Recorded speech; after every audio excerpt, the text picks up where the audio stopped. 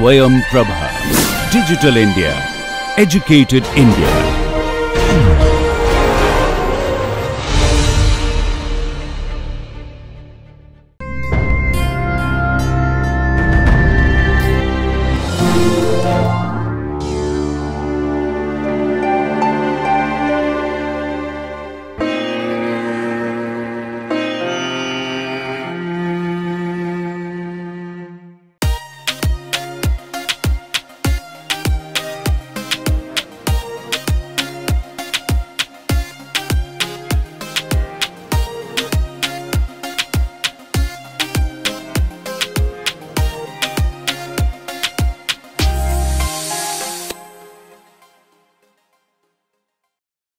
Welcome to Python tutorial 1 of the course Time Dependent Quantum Chemistry.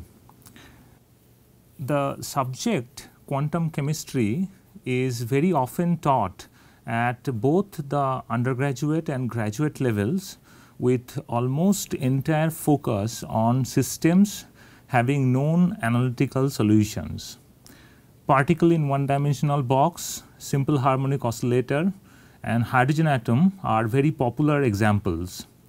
On the other hand, most of the practical problems in quantum chemistry and quantum mechanics, even at the very preliminary research level, do not have any analytical solutions.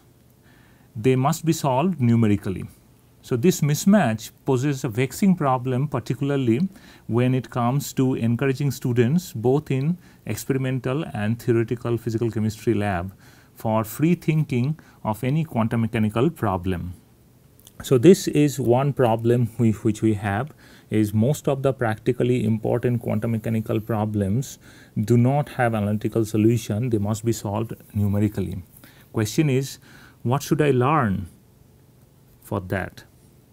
Furthermore, even for the problems having known analytical solutions, often inability to build a physically perceptible mental picture in the end of a rigorous mathematical derivation also leads to a state of being not well equipped for free thinking of quantum mechanical problems. As the proverb goes, a picture is worth 1,000 words. Graphs are the best way of portraying the physical concept behind a mathematical expression. Therefore, to make the study of quantum mechanical systems, quantum chemistry, practically useful and to make the learning process comfortable one, in my opinion, Blackboard or PowerPoint presentation of quantum mechanics must be supplemented by computer programming based graphing tools. This is true both for time independent and time dependent version of quantum mechanics. So another problem is that even I can have analytical solutions in quantum mechanics, these analytical solutions are way too complicated to perceive the physical meaning without a graph. And question is, how do I use different graphing tools to portray the physical concept behind the quantum mechanical system? And the answer to both of these questions is we have to learn numerical and graphing techniques to find frequently encountered quantum mechanical problems using programming language which is free of cost. So the aim of the Python tutorials given in this course, there are multiple tutorials will be given in this course connected to each chapter, each module of this course, is to introduce numerical techniques which are commonly required to find solutions to very frequently encountered quantum mechanical problems, such as solution to the Schrodinger equation for arbitrary potential, simulating quantum dynamics under the influence of time dependent or time independent external potential, etc. In addition to that, all the Python tutorials are prepared to provide a set of graphing tools to promote easy construction of mental picture for the analytical solution. So we will move forward with this introduction, which will enable us to perform applied quantum chemistry or practical quantum chemistry, going beyond the textbook. So, question is, what kind of programming language we should use for this kind of to make this quantum mechanical the study of quantum mechanical system practically useful. We have selected Python programming language for this course, and there are a number of reasons why we have selected Python programming. It is easy to learn. It is becoming increasingly popular in modern scientific community for its rich scientific libraries. It has been developed for a long time recently and to support scientific community, and the most importantly, it is freely available. So, in this course, we are not expecting any prior knowledge of programming. We will expect that students doesn't have any programming knowledge. So, we will start from the beginning of Python programming and will slowly nudge to the practical problems which we will be encountering in quantum mechanics, in time dependent quantum mechanics in this course. Any enthusiastic students who will be attending this course would be able to go through the tutorials without any expert's help. That is expected, and that is my belief. In the Python tutorials, first core concepts of programming for scientific computing are systematically introduced using a modern programming language Python, and these references would be very useful. The first thing is one can navigate this website for Python programming, and there are lot of syntax, arguments, methods, functionalities discussed in this website, and there is a SciPy documentation. All the features are not available built in Python. There are multiple useful features which would be using for scientific computing. They would be available in SciPy module or library of Python that can also be navigated in this website. So, both websites can be very useful, and I strongly suggest that students, enthusiastic students who would like to learn Python programming and then subsequently would like to use Python programming to explore quantum mechanical problems, they must go through these two websites. If you love to read textbooks, then I would strongly suggest these two textbooks. They are lovely textbooks. The first one, this one, Scientific Computation with Python, that is very new textbook. One can learn different scientific programming with Python, not necessarily useful for quantum mechanical problems, but for in general scientific problems. On the other hand, the second textbook, this textbook, Computational Quantum Mechanics using Python, this textbook has entirely focused the solutions or problems associated with quantum mechanics using Python. So, I would encourage enthusiastic students to go through these two textbooks. Before we jump into Python programming, there are a few steps we need to follow. Students can comfortably go through the instructions given in the Python tutorial of this course if they have Windows based computer. So, we are assuming that we are using Windows operating system, and one can first download Python from this website. The entire tutorial has been prepared using the version Python version 3.8.0, and I suggest that definitely install Python version 3 or above.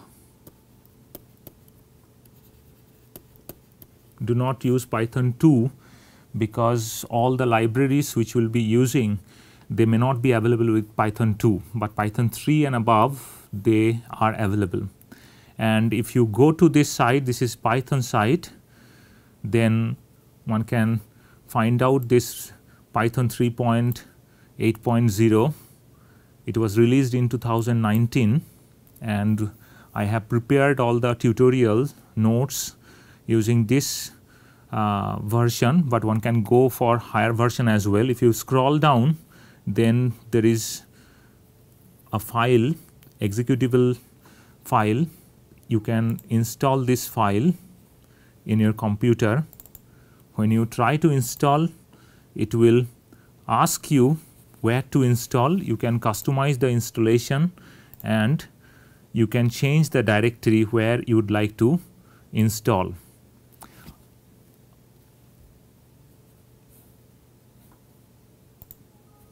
So these are the installation procedure one can follow. Once you have installed it, there will be Python folder which will be created in your desired drive. In my computer, in my laptop, I have installed it in C drive. That's why this Python file will be showing up in C drive in my computer.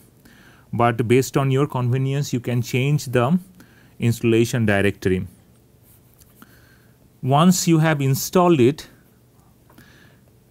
one can write Python code in different ways. There are multiple ways one can use right now, but we will use very conventional and very old-fashioned way. We will use a notepad to write down the Python code, and we'll save the file with .py extension. That's the Python programming extension .py. So if I name the file as test1, then I will place .py as a file name. So this is going to be the file name after writing the code in Notepad. And then we have to save the file in the same directory where the Python you have installed. So in my laptop, where I'll be performing all those programming, this is where I have installed it, and that's why after saving this file, we'll save this file in this folder only. And finally, we'll be able to run the program with the construct python filename.py. So that's the construct we'll be using, followed by pressing the enter.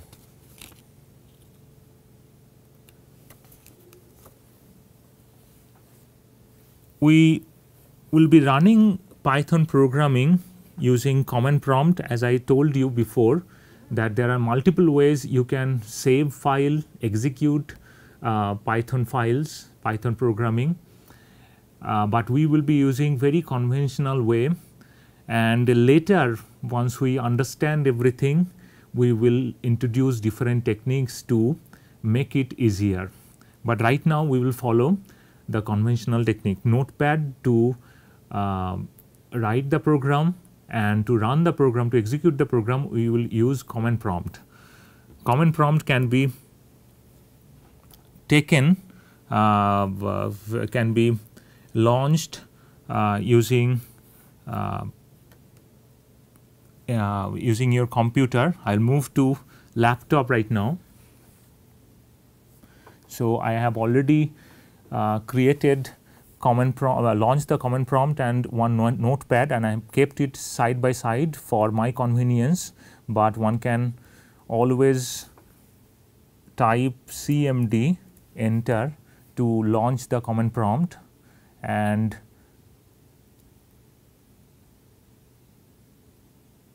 from notepad also one can launch the new notepad for writing the program. So, it is already there. Once you launch the command prompt, as I have moved to this slide right now, let us look at this slide. Once you launch the command prompt, we would be in the home directory right now, and that is the user directory.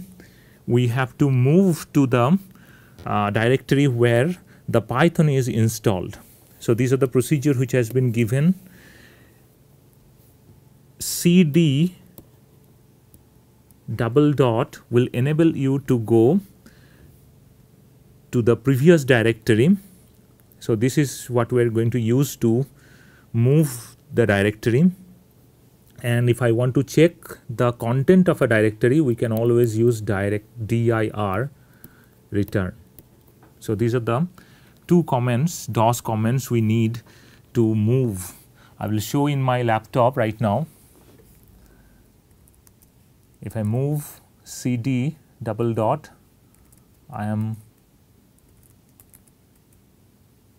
moving. Now, I will check the directory. I have to move to this program files, CD. Instead of writing everything, I can write down few letters first and then press tab. Computer will automatically try to take the remaining letters. So, that is exactly what I am doing, and once I reach there, I will check the directory again. There is a Python directory given here, and that is where I need to go.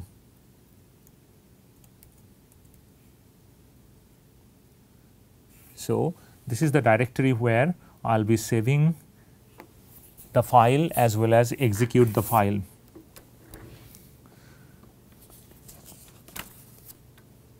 We will move to these slides right now, and we will first begin the computation with Python, demonstrating simple arithmetic computation. Arithmetic computation such as addition, subtraction, multiplication, division, exponentiation, all these can be performed with Python's built-in functionality print bracket, and I will show right now in my laptop. So, if I write print 2 start 2, it is 2 multiplied by 2, and if I save the file in the same directory,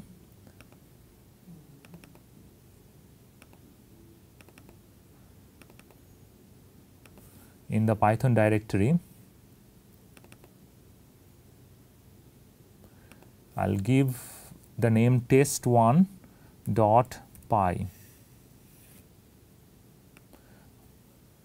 So, this is saved in the same directory, and I can now run this program Python then test py. I get back the value 2 multiplied by 2 equals 4. If I make p to be capital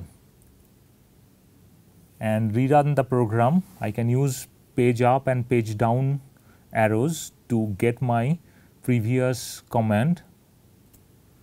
I see that if I use capital P for the print command, the print functionality, I have moved to this slide, print functionality, instead of I am using print, then I get an name error.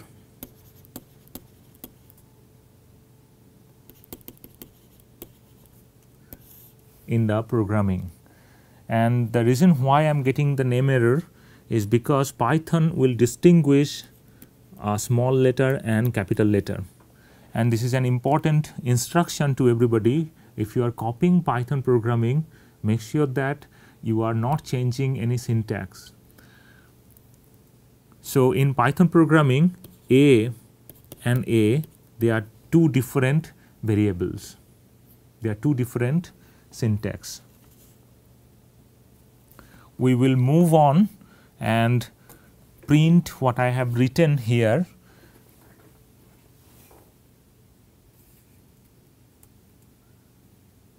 Ten multiplied by 2. I am using number of parentheses to preserve the order of the operation.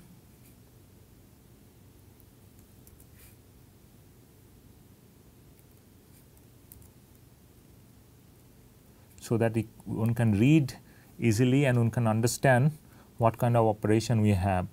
So, if we perform this with a small letter p, then we get 16. That is the value we have. So, one thing to note here, I have moved this to this slide. One thing to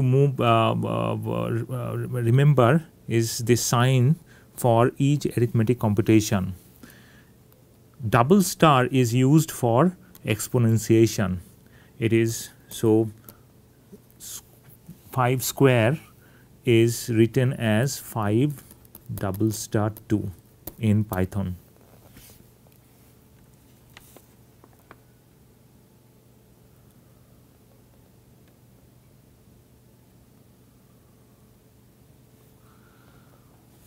We will move on to the next kind of arithmetic computation. In this, we will first define variables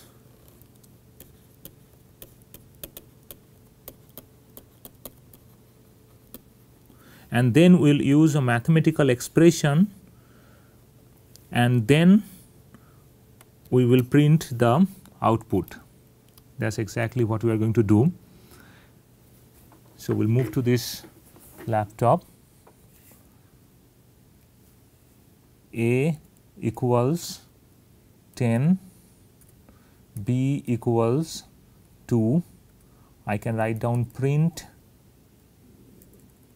I can define another function A multiplied by B, and then I can print the value of y.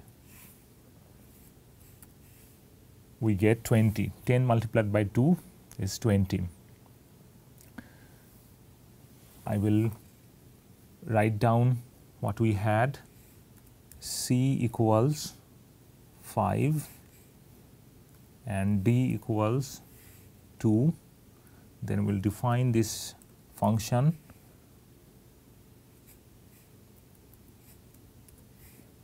A star B divided by C. I am again using a number of parentheses to preserve the order. Anybody can read and check what kind of order we have for the operation. We get 16. So, let us move to this slide right now. One can, in general, variable names can contain any lower or uppercase letter. So, I can give name A, B like this way. Anything is possible, and also one can use underscore, number to define the variables.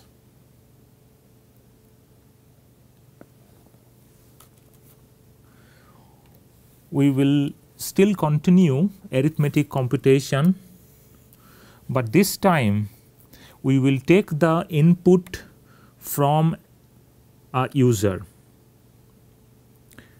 So, let us check how to do that, and for that what we need, the Python's inbuilt functionality, that is called input parenthesis. This is the inbuilt functionality. So, we will move to laptop. if we write A equals input then print A, it suggests that the A variable will be given by user, that will be taken as input, and then it will print A. So, let us see, if we run the program, it is the cursor is waiting for an input. There is no instruction showing up. I will tell you how to include an instruction in this, but there is no instruction right now. I have to give the value. If I give the value, it will print the value, and that is exactly what is going on right now. So, I will show you how to give instruction. Instruction will be given with a double quote or single quote, both are equivalent in Python. So, I will move to this slide. So, double quote, I can use double quote to write a string, that is the instruction, or some string, that is the collection of text.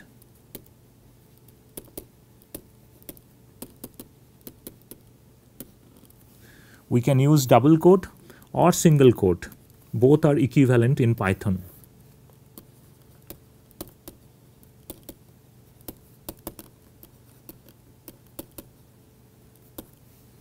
So, we will move to slide. I will use double quote right now, and I will write enter the value of A.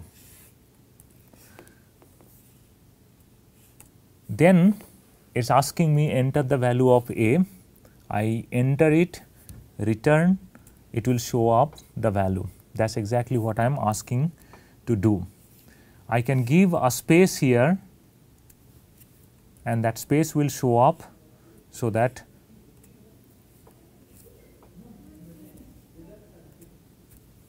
and it is printing. So, we have learned how to take input from user. So, now I will go ahead and take the input, all the inputs for the arithmetic computation which I am doing right now. B equals, I will just copy and keep pasting. This is for B, enter the value of B. C equals, this is for C, and D equals,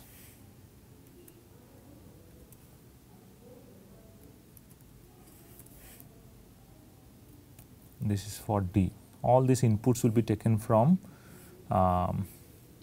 user, and then I am going to define that function A multiplied by B divided by C exponentiation D. That is my thing. So, I will be now running the program.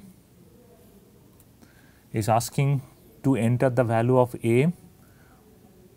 I will use the same value 10 which I used before, 10, then 2, then 5, and then 2. I get an error, and this is something which we should remember. I will move to this slide. Whenever I am using input, any value given through input, it returns a string, and I cannot use multiplication, division or arithmetic computation with the help with string. I need a numerical value.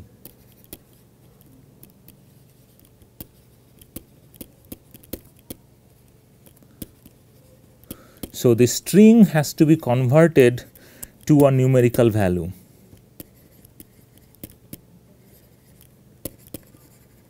Before we perform any arithmetic computation. So, numerical value can be integer, for which I will use this int. I can use floating point to convert it. So, these are the ways I can convert the numerical values. So, what I will do right now, I will move to slide, and I will change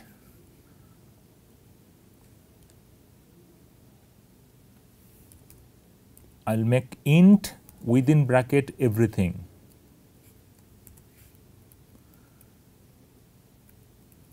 I am specifying that this is going to be integer. If I don't want, if I want to convert it to string to float, I have to use float. So, this int parenthesis built-in functionality of Python will convert the string to integer. Now, A, B, C, D are integer, although the values will be taken by taken from a user, but it will be converted to integer so that I can perform this arithmetic computation. So, I will give the same value 10, 2, 5, 2 and I get back. Okay. So, if print y, then what I get is, if I rerun the program, I use the same value C5 and D2, I get back 16. So, now it is doing the arithmetic computation without any problem.